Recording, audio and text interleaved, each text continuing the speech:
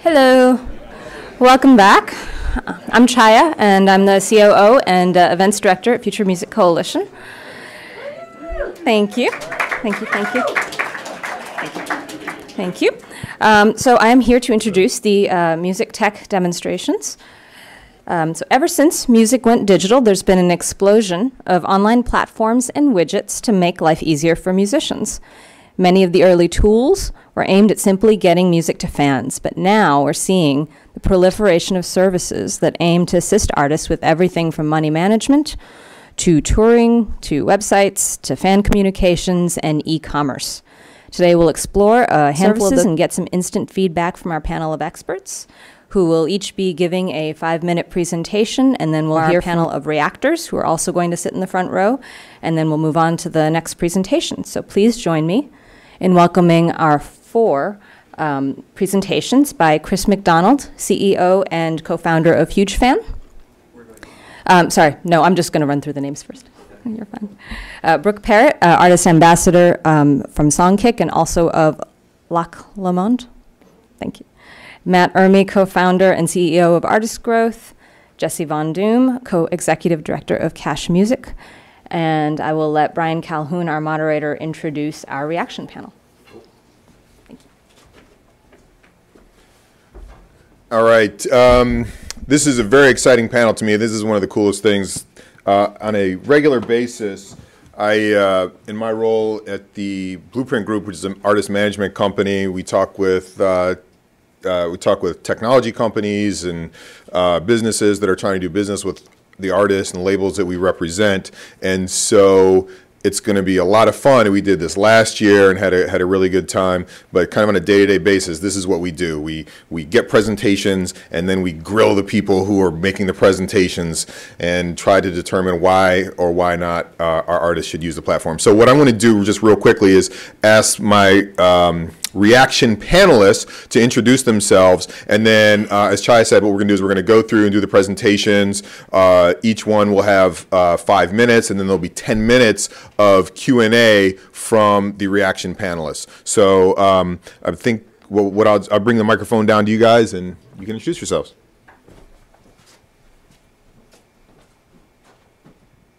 Hi everyone. Can you hear me? I'm Will Eastman. I'm a DJ and music producer based here in Washington, D.C. I'm also 1/3 of the group Volta Bureau and owner of U Street Music Hall, a small underground venue on U Street, 500 capacity. Hi, my name is Emily White. I run a management and consulting company called Whitesmith Entertainment. We manage musicians, comedians, and an athlete, and are based in New York and Los Angeles. And I also run a label, publishing, and film company called Readymade Records with Brendan Benson. Hello, my name is Jerald Miller. I own a record label, New Jazz Entertainment, that's distributed through Universal Music Group.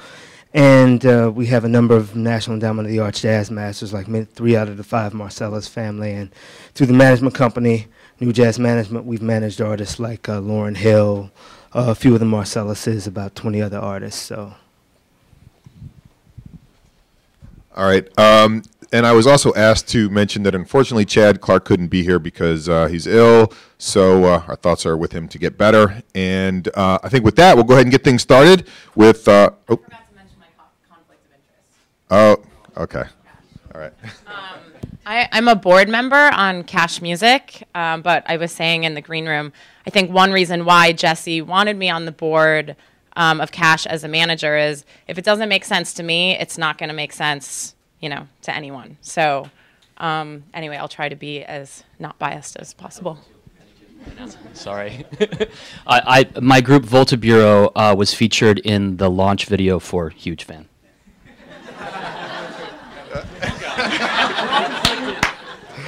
I'm actually apparently the only one not in conflict with anybody. So. All right. Okay, great. And I guess let's go ahead and get things started with Artist Growth.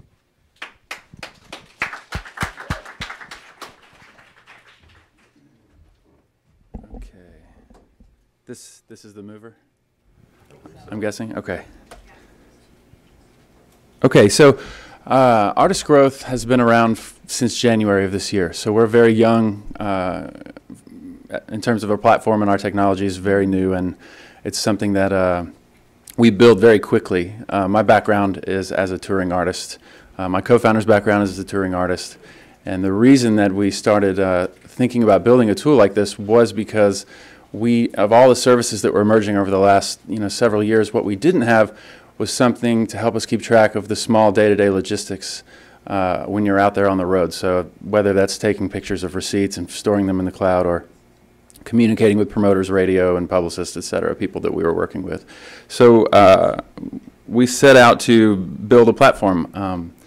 And the one thing we knew when we thought about building a platform, since none of our backgrounds were in technology, none of us were programmers or software developers, was that we knew we wanted it to be mobile, and we knew we wanted it to scale it from a phone out to the web, not try to do it the other way around. And this slide is sort of, I call it the myth. This is sort of what really prompted us into actually going into development and raising money to build a product, was this idea that if you're an artist, that now that there are e-commerce tools out there and there's digital distribution and these sorts of things, that you now have everything you need in order to have a successful career in the music industry. While that's potentially true, I think the axiom applies that if you give a small child a bucket of blocks, they aren't going to build the Empire State Building. They're going to build something that's going to fall over really quickly. So the idea is that they don't know how to use the tools. There are certain protocols in any industry. There are certain ways you do things, from sales to accounting and finances. I didn't have these expertise. I studied poetry in college. I didn't study finance and accounting. So we were frustrated with this idea that, oh, we've given you everything you need, now go make your career, direct to fan. Even though all of those tools are wonderful, and I'm friends with the guys who build those tools. So we were looking at it and we thought, well, music content technology has exploded, but there hasn't been a whole lot of business technology. There hasn't been a whole lot of back-end management stuff built for artists to learn how to use the forward-facing commerce tools and marketing tools and distribution tools, so they can actually make wise decisions, learn about sales, learn about these things. So we wanted to build something that was not just focused on content, but business. And this slide is just to kind of give you an idea of where I was coming from when I designed this platform. And this, the word paradigm has been used a lot in this industry, this shift, this movement from, a closed industry to an open industry. And all of that's true. And I do believe that an empowered artist and a society of empowered artists equals an empowered business structure and an empowered industry. What I think of as an empowered artist is not an artist who has access to a bunch of tools, but knows how to use them appropriately and has them delivered in a way that is sort of presented in a way that is like other things they use in their daily life. So it's not a big learning curve. They can kind of jump right in. So the first thing we built was a mobile app. This was sort of our first iteration of the platform. It was based on 6 modules. You can't really see them, but it was around scheduling, finances, industry search database that we connected to, and your performances. And then we had 2 other modules. One was called AGTV, which is basically this library of video content, PDFs, just all the stuff provided by different experts in the industry, producers, engineers, studio owners, record label executives, lawyers. So people could go in on their mobile phone and they could tap it and they could just watch through this content. And then we had a thing called action packs, where we basically met with experts and we put together lists of things to do, whether it was promoting a show. So when you added a gig to your schedule, all the things you needed to do to promote it landed on your schedule at the time point you were supposed to do it. And then it was hyperlinked to a video of an expert promoter telling you what to say and what not to say when you called a radio station for the first time. Those kinds of things. I put the little praying mantis on there because, like I said, I was a poetry major. We were touring songwriters and all of a sudden dove into this world of software development. And so we launched it. We built it in 5 months on Android, iOS, and lightly on the web. And once we got 3,000 to 4,000 users in the first quarter that we were out there, we realized these bugs were coming back in, and we had to start to manage to learn how to build something that would work as it scaled. So we went through this process of fixing bugs and dealing with bugs at the same time trying to build out our vision of getting to the web. And in the process of that, we started talking to professional managers. We ended up building a solution for agencies. Vector Management was the first agency that adopted this platform for their roster. They use it today currently, as do a couple others. And what we will be launching soon, you see here, is a new actual web platform that's synced to our mobile apps and all of our enterprise tools, which is creating really unprecedented levels of data integration and correlative analysis. I've spent the better part of the summer making partnerships with a lot of these companies. Some of them aren't listed here, to where data is going to be piping in, data is going to be going out. It's really going to be a level of integration that's never existed before that I'm super pumped about. This is a screenshot of one of our report center, so you can do real correlative analysis based on your sales, with your web traffic, your social imprint, and it comes back in a really digestible way and gives artists some sort of leverage tool when they're looking for investment, that they can go and actually quantify their value and deal with money people to move their career forward. So that's it real quick. All right, great. Thanks so much. And I'm going to now turn it over to my reaction panel to react. I noticed on your slide with the graph with expenses, negative net, very accurate slide for a touring artist. Yeah. So if I understand correctly, your app, it's an app-based. You download it from iTunes. It's on your phone, right? Yep. Okay. Currently. So right now, from the iTunes App Store or the Android Marketplace, or you can go to the website and you can create your own little account there, and then it will sync through a web service to the mobile apps. Okay. And in terms of user interface, so like I have a group with two other guys and a manager and a booking agent. Mm-hmm. How does this work when multiple users are logging in and changing data? Right. So everybody who is associated with an account is assigned a level of a permission that dictates what data they can see and what data they can change. And so when they log into the account, certain things are just not accessible to them or not presented at all. And for instance, in this new in the new iteration of the dashboard, you see down here, there's sort of this activity feed in the bottom right where you can post statuses, some things that you're doing, and it will ping the people's phones and the team. One of those things would be closing out a show at the end of the night. That data would appear in that feed, but if you didn't have the permission to see or work with financials, it wouldn't appear in your feed. So the team is able to determine who sees what.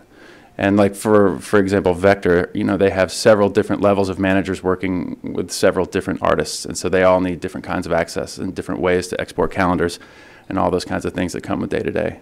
So what fees do you charge? How do you make money? Well, right now for the mobile app, we haven't charged. We haven't charged all year. We've let people use it for free. We've got thousands and thousands of users. We get feedback from them on a daily basis, and we've been trying to refine and understand really what was being used, what wasn't, analyzing the data. For instance, AGTV, the videos, the educational component, was watched so much, but people weren't really using the industry search database like we thought they would. So we've been learning and letting people use it for free. The enterprise product we do charge for, and that's just an individual sales channel. So depending on the length of the contract they sign with us, the number of artists they're going to be using, the size of their management agency, how much personal customer support. So we give our enterprise agencies their own team of humans that actually help them work with the software, work with their artists, and make sure their thing is running. So that human element, has a cost. So it just depends. When we launch this new product, there will be some prices associated with it. We're keeping it cheap. And that's part of the network of partnerships that we've been building, is depending on who else you're working with. So if you have a Topspin account, a TuneCore account, and an Artist Growth account, or your InGrooves does your distribution, and you're using Topspin for something, or Pledge Music to fund your music, and you're also using Artist Growth, we're all working together to keep it cheap.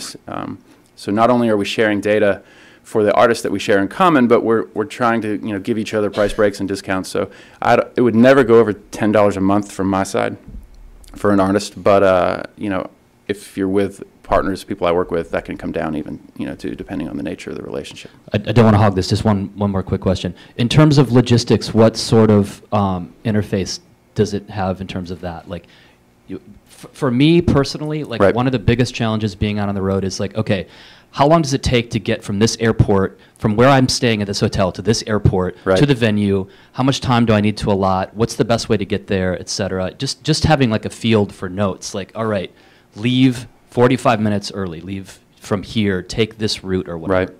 So in the day sheet or in the schedule module, as it were, in the system, there's a place to put notes and things like that. As far as automating the process of directions and things like that, you know, we have these conversations every day in our meetings.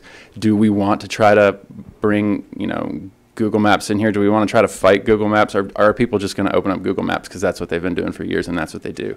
So let's put our investment and our time and resources into developing something that does not yet exist. You know, and the future of the digital ecosystem, I love hearing that word because it's really happening and it's solidifying. And the application protocol interface that is going to be how we all connect and are able to move data around to give artists access to what they need when they need it. And that's the goal. It's a little hard for me to comment on this without actually playing with it, Sure. you know, and doing a real demo. But I do like how you've integrated, you know, with so many of the companies that we work with as artists and managers.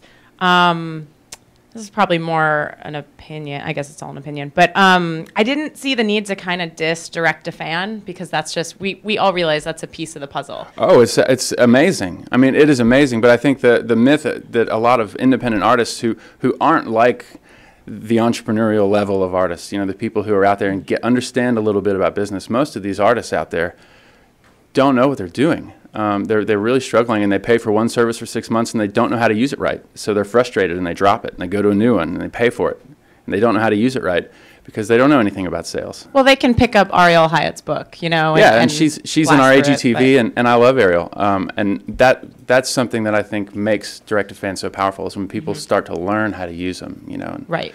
You know. But I think most artists would agree that they're getting some revenue from that, some from digital retail, you know, some from the road. So I totally agree. Didn't mean to diss it. Just kind of setting the stage for why we didn't build another content distribution platform. Right. Yeah. I assume there's some sort of level for torment. Yes. Yeah. So right now in the mobile apps, what we released for indie use, there's limited permissions. So it would be like you're an admin, you're a read-only, or you're an owner of the account. When we built the enterprise one that, say, Vector's using, they have the tour manager, so many different levels of permissions. And so we built stuff for people to be able to use it in that way. And that's all web. So that's not even a native app. That's all responsive mobile web, which makes it a lot easier to build out all those layers of who can do what and see what. Right. Yeah, I mean, obviously, managers are certainly part of your target, and I think it's great that you've been demoing with Vector because you're exactly right. There's day-to-day managers, there's, you know, Ken, there's interns, so that's certainly important. And yeah, I think it was a really smart point to bring up that all of this data and everything you're putting together is great leverage for an artist, you know, when they are looking for a bigger partner. So that's smart. But yeah, it's hard for me to really dig in with this without trying it, which I'd love to try it if you don't Absolutely. Yeah, I want you all to try it and tell us what you don't like about it and what you do.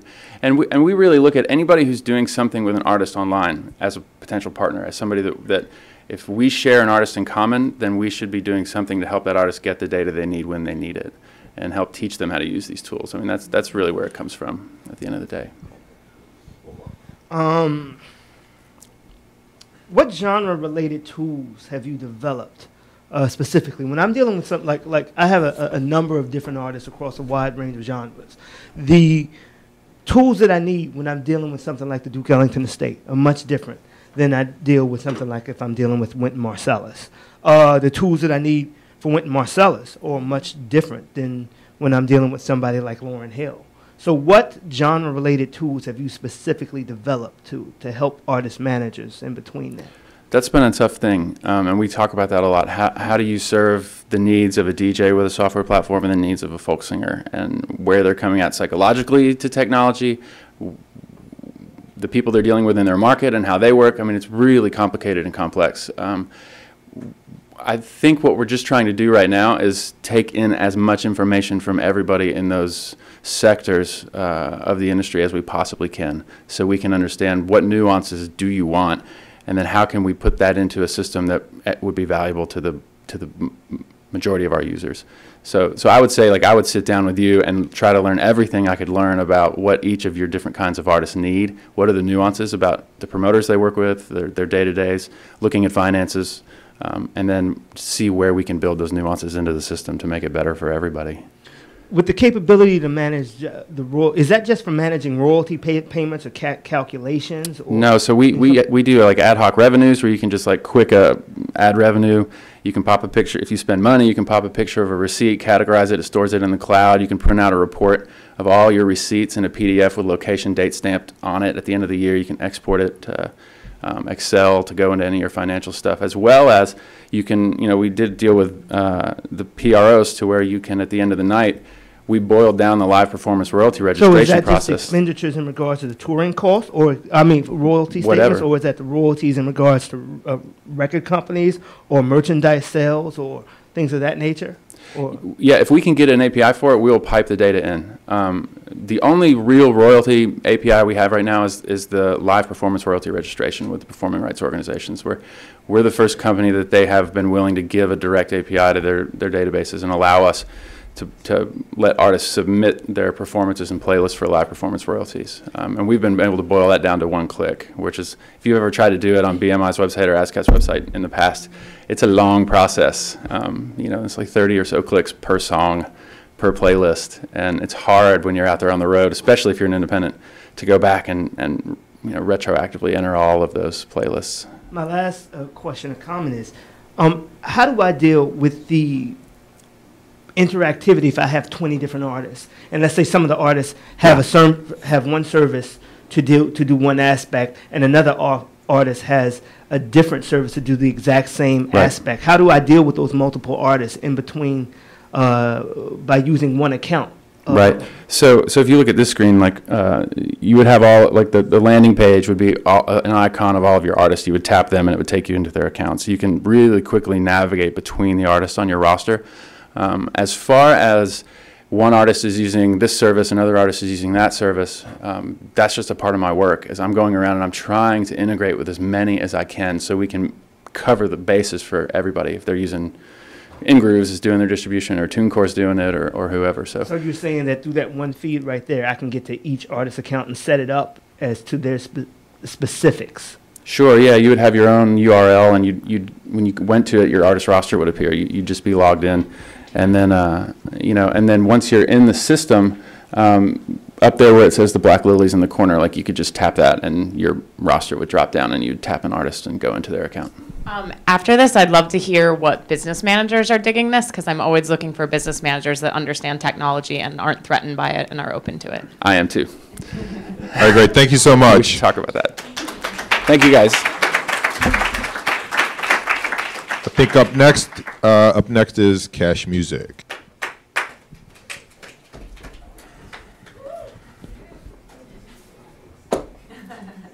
Hi, I am Jesse Von Doom from Cash Music, along with Maggie Vale. I'm the co-executive director. We're a small nonprofit organization, and we work directly with artists to build open source and free tools for them to use in distributing, selling, promoting their music. Pardon me. I have a monitor. I don't want to break it, so yeah. There. So basically, the kinds of tools we built have been things like direct download sales, email collection, some intelligence around those areas, things, pretty much any workflow we could get our hands on, streaming music, secure streams, previews, etc. And it all started with ideas driven by artists.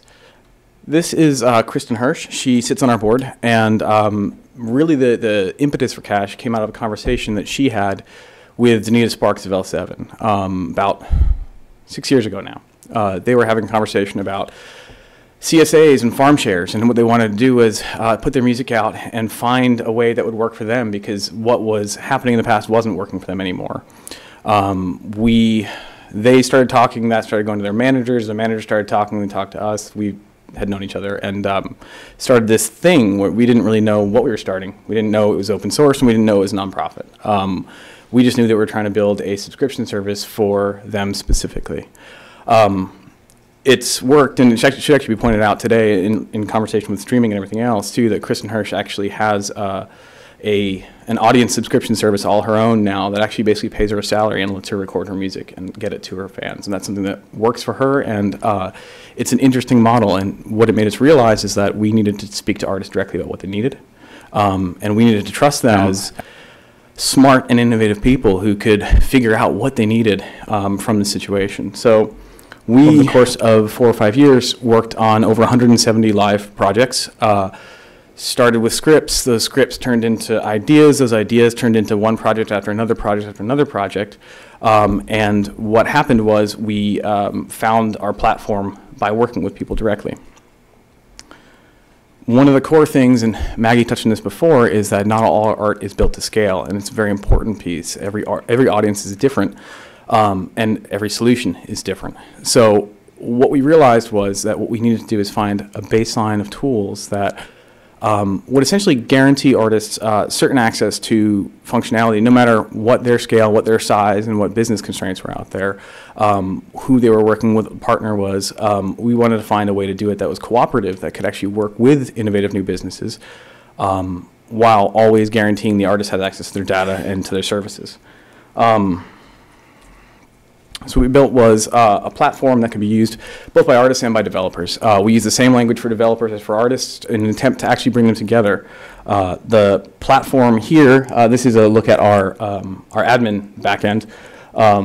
This shows you the sort of the split, the assets, the people, commerce, calendar, and then what we're calling elements, which is essentially workflow. Think App Store for a musician's website. Things that can be highly customized and made to be as flexible as possible with artists working on their own accounts. So things like adding an album can use, right now it uses Amazon's S3 with your own account. It can use, we're building features for Dropbox, for Google Drive, for any kind of storage you might have, no problem. Doing commerce stuff, it'll work with PayPal right now, again, your own accounts, and can work with Stripe, can work with other payment processors. That entire thing is by the platform. Can also be used by developers to build new solutions and completely new things just as a programming interface. I'm running out of time, so I'm going to go fast. These are the core things we've been shipping with, things like digital purchase, download codes, sign-in type things for fan clubs, et cetera. And really, the way we've tackled this is to deliver a platform that can be used in multiple ways. So we have not launched our hosted thing yet. We're actually in the process of putting it up, and actually next week, our artist members get to start playing with hosted stuff for the first time. We've been shipping this as an installable download, much like a WordPress type thing. You can download it, install it easily. It installs all on screen like a website. Very simple process.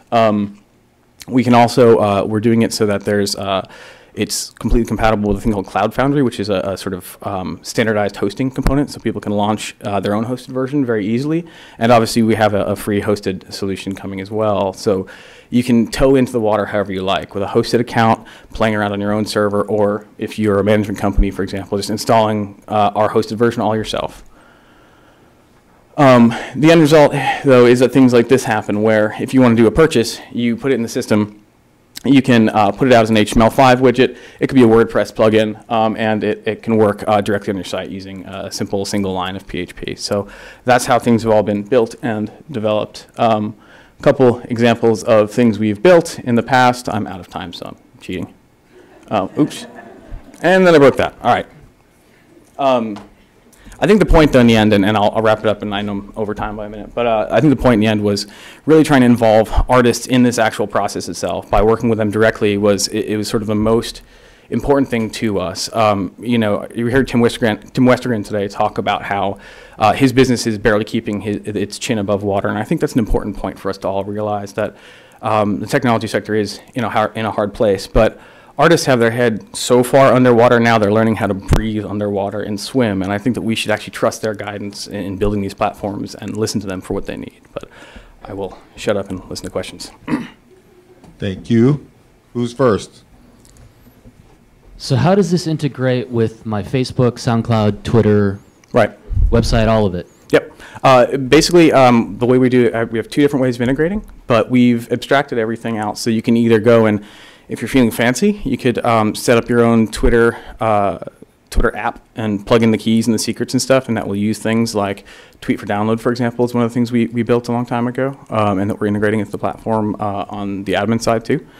You could also do it with an OAuth type account. So for hosted, you just click a button, log in, and you're off and running. So. And how do y'all make money?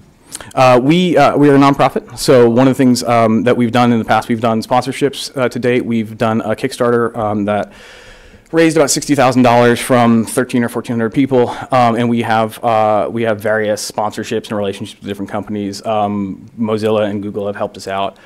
Going forward, we are working on a membership organization, so we have 250 artist members to date. That's a fully free thing, and we'll always have free members, but we're also looking at a value-add membership tier, so that will be a sort of ongoing fundraiser. I have a question. I'll fill in for you a little bit, Emily, if that's all right. All right. So does your platform allow you to do like gating, tweet gating, email exchange for media, and then populate the CRM application of my choice, or is a CRM a part of your platform as well? Right. We have we're working on it now on a sort of a more of a micro level CRM. It's not the sort of Salesforce type thing where it's insanely robust, because I think I'd probably kill myself if I had to build that.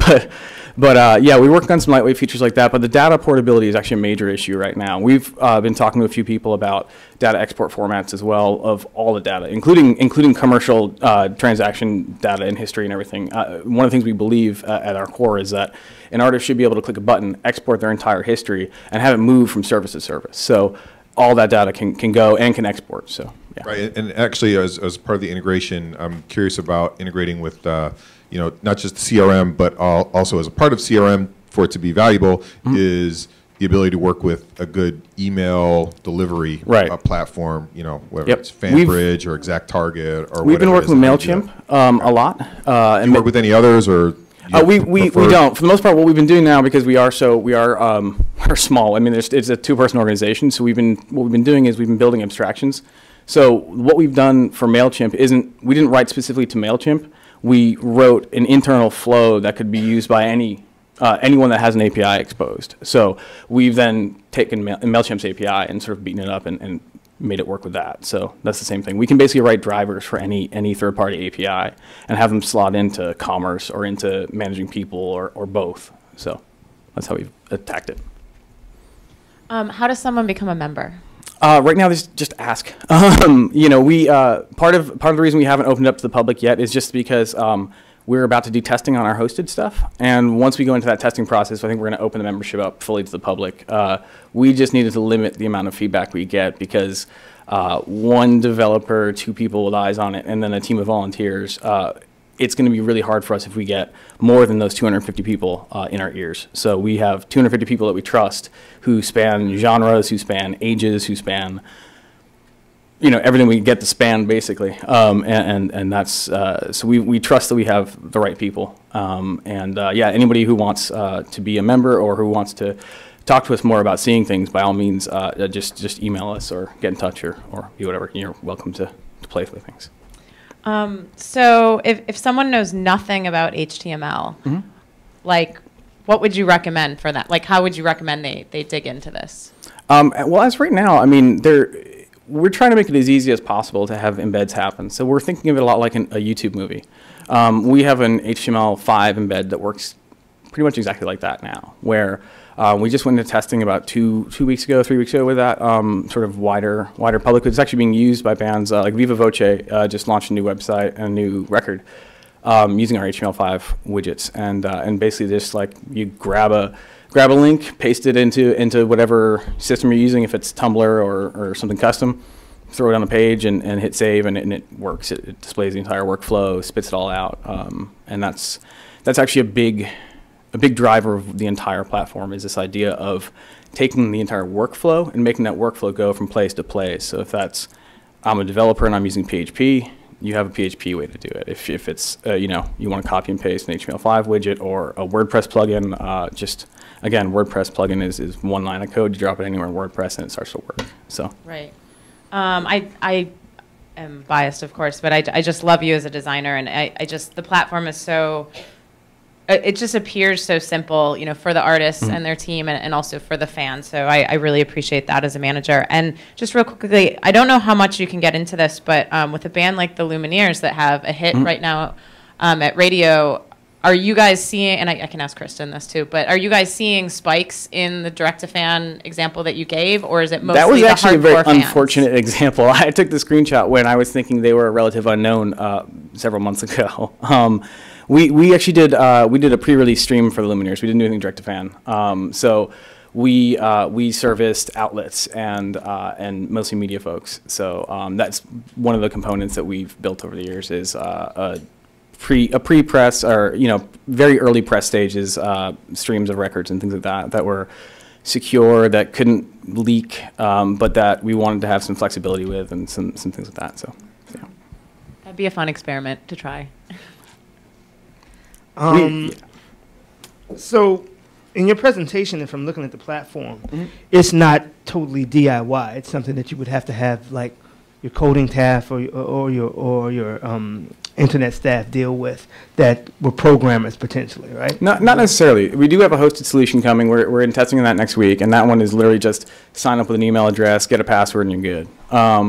And yeah, from there you can just copy and paste everything like you would with a YouTube video, like I said. But and you said your future plans to generate revenue involve premium services. What price tiers are you looking at for premium services? Not premium services that way so much as a nonprofit with members. We were actually looking to do. We've been talking to various companies and organizations about, like, say let's just say rental car discounts. Thinking about it more like a AAA type of thing. So we have members who could actually have services going across different worlds. So like pretty much things that.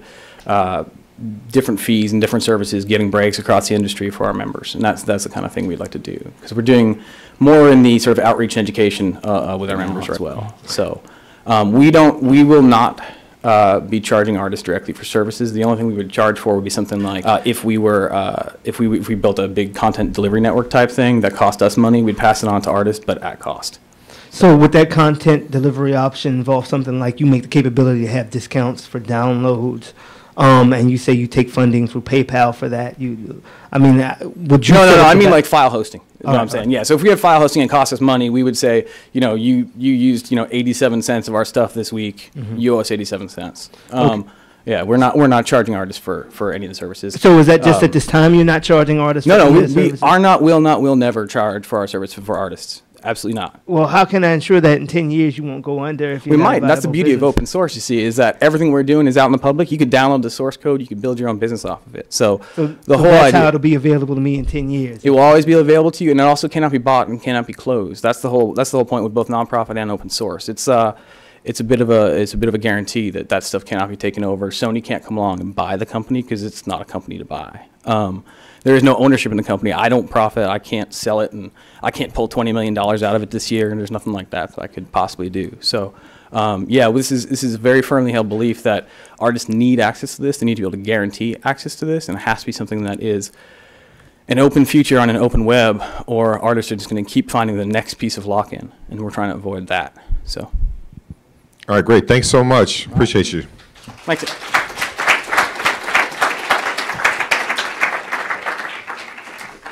Okay, our next 5-minute presentation and questions will be with HugeFan.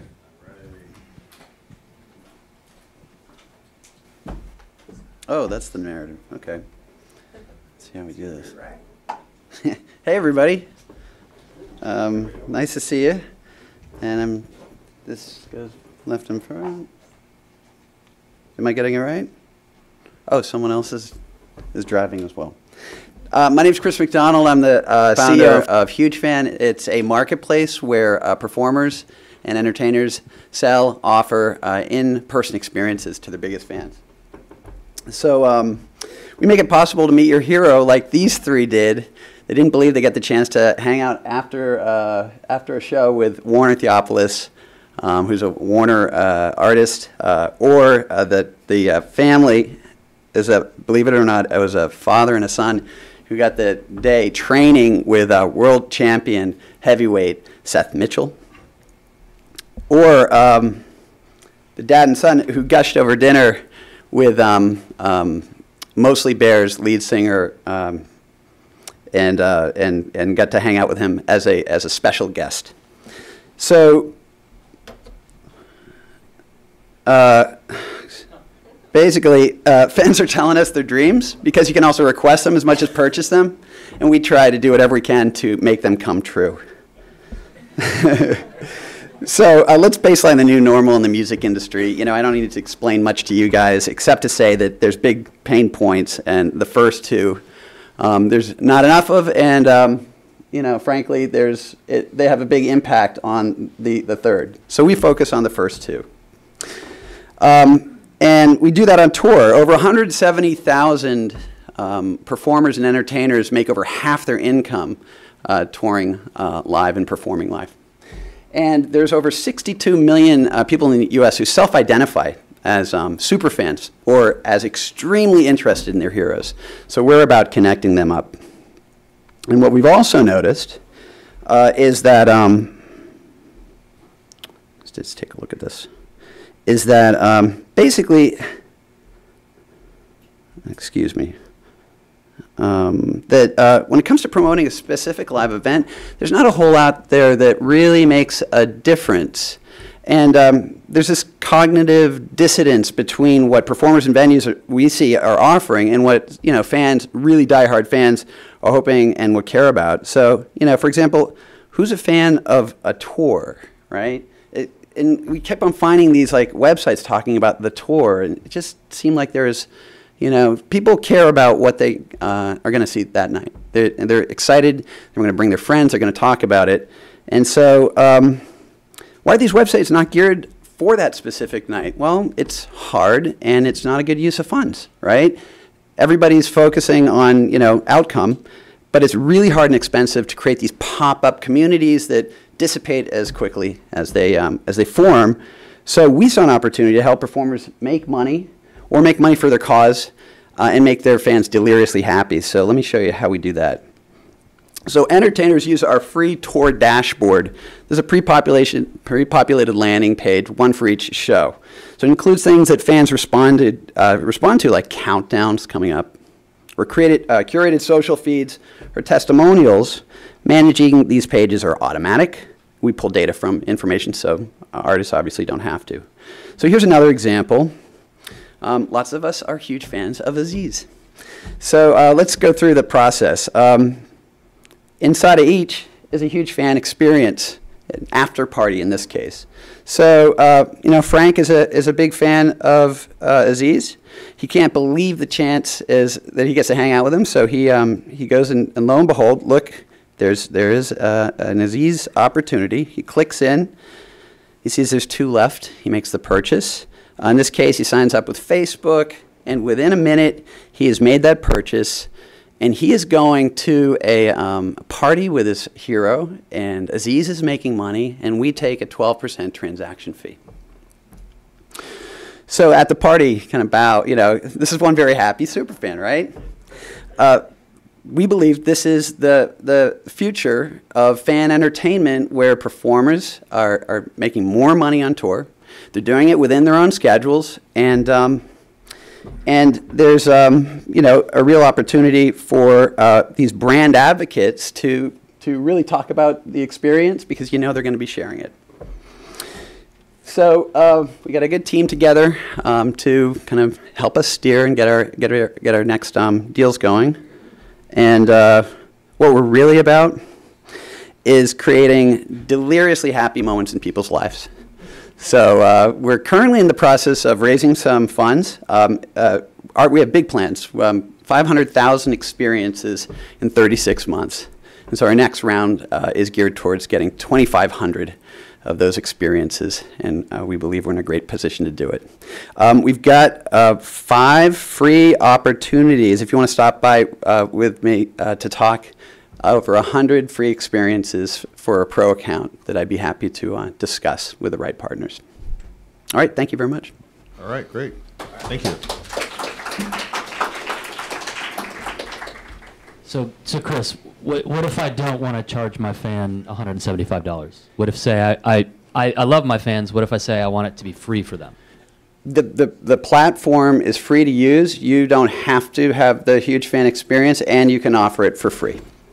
So, So I just log in and create it myself? And right now, concierging the system, meaning we're just adminning and learning and getting our kind of our feet wet, and we launched in April. New companies abound, and the next step is, once we really refine that workflow, then we're going to open up. So one of the reasons you probably haven't heard a lot of people doing is that we're taking, we're going artist to artist and just asking them those sorts of questions. And what we've realized is that, that's still a great opportunity for use. Free is fine. So at some point in the future, I could hit you up and have an idea for it, and you'd put it on HugeFan, and it could be free for the fans. Yeah, and So even you're getting 12% of zero, and you're still willing to do that. Yeah, no, we're willing to, offer it up and allow people to use it and see what happens. Cool. It's gonna it'll still be a HugeFan experience. I am going to take you up on that at some point in the future. I'm happy. I'm gonna clap. So no doubt this is a great revenue stream for artists with their hardcore fans. We do things like this pretty frequently. We also do them on our own, so I don't necessarily need to cut someone in. What is very appealing to me, though, is how you're asking fans what they want. So I really liked how you flipped that question around to come up with things that the artists or I haven't thought of. Mm-hmm. So that's just going to be extremely appealing to managers. I mean, there's so many great tools and things like that, but if you can come to us as managers and say, this fan wants to do this, this special thing with Brendan Benson that you haven't thought of, I'm going to be all over that, But if it's just a dinner, a sound check, things like that, sure, we're totally already doing it. So I'd love that. I'd love to get my artists in your system and see what people are interested in. And I definitely applaud you for working with comedians. My business partner would be thrilled about that. There's countless music conferences, but comedy doesn't get talked about as much. So I'm glad that's working for you with Aziz. And I'd love to be proved wrong on doing it myself and to try something with the athlete that we work with. Well, thanks. We really, probably the biggest thing that people react kindly and excited about are the demand side stuff. And we've seen lots of companies, really try to carve that out. And we've seen a lot of pivoting and reiteration. It always boils down to who's in the position of asking. So to have an artist ask the question, even if it's not on HugeFan, it's just a really great process to say, hey, I'm coming to New York. What should I do?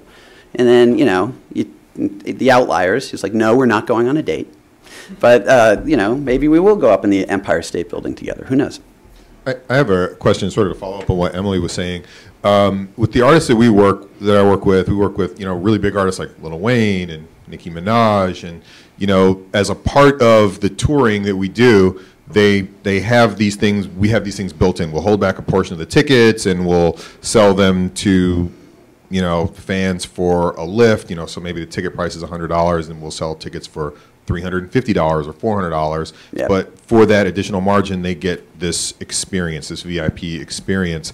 But, it becomes easier, easy for us to work with, for instance, Ticketmaster or Live Nation because of the marketing power that we have to promote those kinds of things. So how would you do that? Could you do things where you bundle ticket prices in?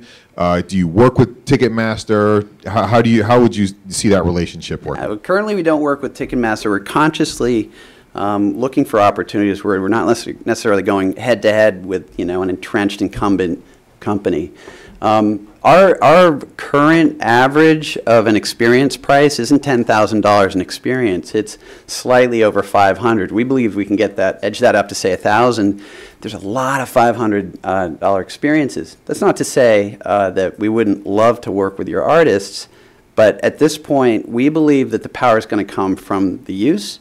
The venues are then going to come to us because they're going to realize, oh gosh, look at what's going on nearby at the the coffee shop beside where we are, and we are fully prepared to give complete cred and relationships to those venues, and then through that, we're going to be marketing out ticket, because really the reality is, when someone cares about the event, their most highest focused time is at the point of purchase. So we are absolutely focusing on getting in on that.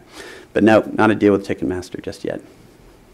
So you're telling me then that your revenue stream is coming from the 12% of whatever it is that the price is for the event. Is that correct? That is correct. These are ticketed events. We have a bidding system already built and in place, and we are developing a contest model. Is there a bottom end to the bidding system? Like you say we don't want something? You could do a no reserve. We recommend a cap so you can kind of manage where you want to head. right? So it's really up to you, just like with any other bidding system. So basically, if everybody decided that they didn't want to charge for any of the services, you would never see the 12% and you could go out of business that way. Well, there's a lot of very successful freemium model businesses out there, and we don't believe that people will. We're going to try to provide as much ease as possible. At the end of the day, it's a time and resource issue. You know, artists and their managements are obviously rightfully complaining that they don't have enough time in the day to get from point A to point B. It's where companies like Artist Growth and Bandcamp come in has really helped to reduce that time level when they're extending all of their assets out, and Cash Music is really taking a piece out of that as well. So that's great, but at the end of the day, do you want to spend 3 or 4 hours preparing something? And unless it's going to a cause, which is also very laudable and a great way to do it, there's often some de minimis amount of transaction. I have one concern, and my one concern is this, as Bryan is well aware. When you have a fan like Nicki Minaj, she has, let's say, some probably overzealous fans sometimes. And if there's a bidding system and that overzealous fan is willing to bid higher than everybody else, for some artists that might pose a security risk, because as a manager, you need to control who has access to your artist at one time. It's a realistic problem, and when we get to the level where security becomes an issue, we address it head on, and it becomes a part of the roll-up of the experience. I would recommend trying to get into bed with promoters sooner rather than later, because if you're doing any sort of performance element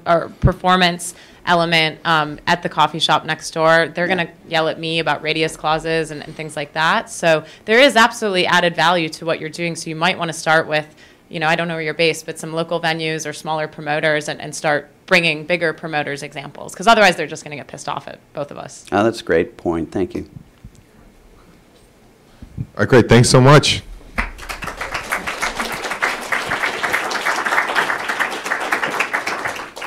All right, for our last presentation, Songkick.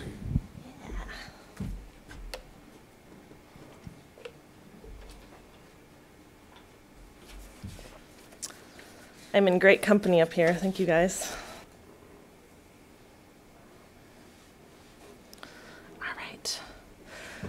So my name is Brooke, and I am the artist ambassador at live music website Songkick. I am also a working musician, so I very much know the plight of the struggling artist, maybe a little too well at sometimes. So we started Songkick with one mission, and that was to make it easier for fans to find out about concerts for their favorite artists. And we are a team of massive live music nerds ourselves, so we really just wanted more people to have that experience. So fast forward 5 years, and Songkick is now the second largest concert website after Ticketmaster. We have 7 million monthly visitors, and we have the largest database of fan demand in the world. So that's fans telling us where they are and who they want to see live. So we spent a lot of time trying to understand fans, but fans are really only half the equation. So in the last year, we've spent a lot of time working on artist tools to help make the lives of artists easier. One is a no-brainer, something you guys can kind of use right away. The other one is a bit more of an experiment, but something that we're very excited about. So the first one is called Tourbox, and it's tour date management tools for artists. So it's that enter once, publish across all of your websites thing that we've seen. And even better than that, we also push all of those tour dates to all of our partners like YouTube, Spotify, Foursquare, Hype Machine, countless others. So kind of getting those tour dates in front of the fans that are watching or listening but might not necessarily go out and seek out tour dates. That's what some of them look like. The second artist tool is called Detour, and it came about because as fans, live music fans, we really understand what it's like to wait and wait for your favorite band to come to town only to have them skip you over. And traditionally, there's really been no way for fans to directly influence that. I thought there was a widget or something on Facebook, some other app that said, I would like this band to come to our town. Yes, demand it. So this is a map of my band's last European tour that we did. Oops. I accidentally pressed the button. So I posted this map right after the tour and immediately got fans posting places they want us to come next time. So as an artist from the other side, I also know what it's like to constantly have your Facebook fans be posting places for you to come, bemoaning the fact that you never tour there. But even more frustrating than that is the fact that it's usually logistically and financially impossible to do so, because there's a lot of risk involved in touring. So Songkick in the last year have been working on a fan-funded touring platform called Detour. And it's really based off of that premise that your true fans will do more than just post a comment on Facebook. They will actually pledge money up front to bring you to their town. So here's an example. Hot Chip wanted to do a show in kind of a new market for them in the UK. So we put on a detour with 3 potential dates in kind of off the beaten path cities. And this is what happened. There is a small town in southeastern UK called Folkestone, went completely viral and sold out in a couple of hours. One fan personally emailed 2,000 of his friends to try and get them to pledge. And you can see where the line kind of slumps momentarily up there. That's when the people of Folkestone finally went to sleep for the night. So currently we are working on what will be the largest crowdfunded tour ever, and that is really exciting because it's going to be Andrew Bird in 6 cities, and it's his first time in Latin America. So from an artist perspective, I think there's a lot of really exciting things about Detour. You might be able to tour in new markets, make more money, play to more people, just really take some of that risk out of touring. But I think for us, the most exciting thing that we've seen so far is the actual feel of the shows, because they have this real electricity to them that normal shows really don't have. And I think that's because the fan feels ownership over the show, and they really made it happen. And I think because of that, they feel that much more connected to the artist. So I think as Songkick moves forward on artist tools, this is really what we want to focus on. Like we want artists to play more shows and better shows, and to spend less time actually updating those shows online and more time kind of forging those deep connections with their true fans. So this is where you can find out more information. Please come talk to me. I'll give you a business card and would love to hear your thoughts on it. Great, thank you.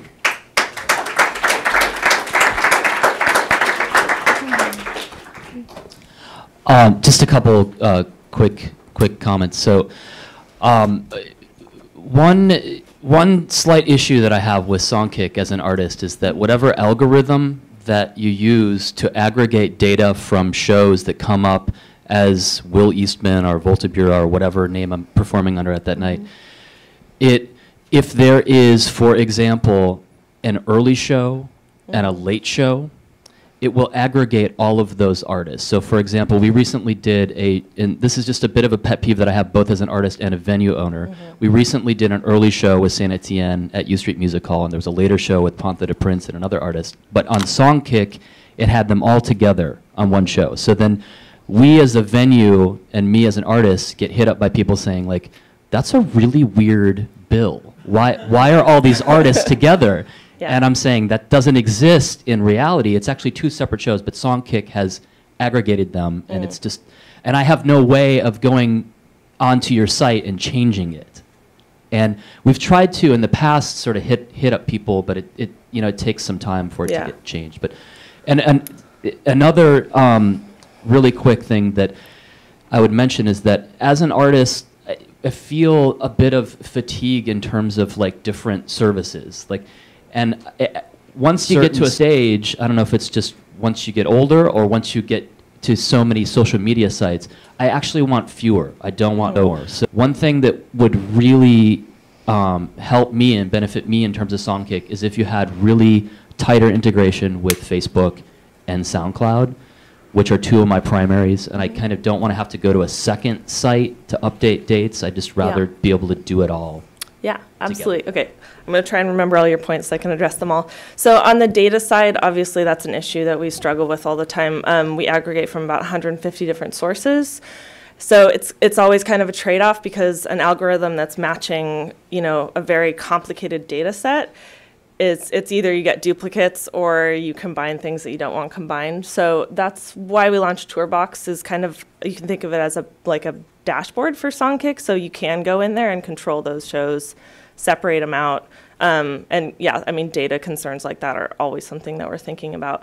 Wait, can I have a follow-up on that? Yes. Are you doing something?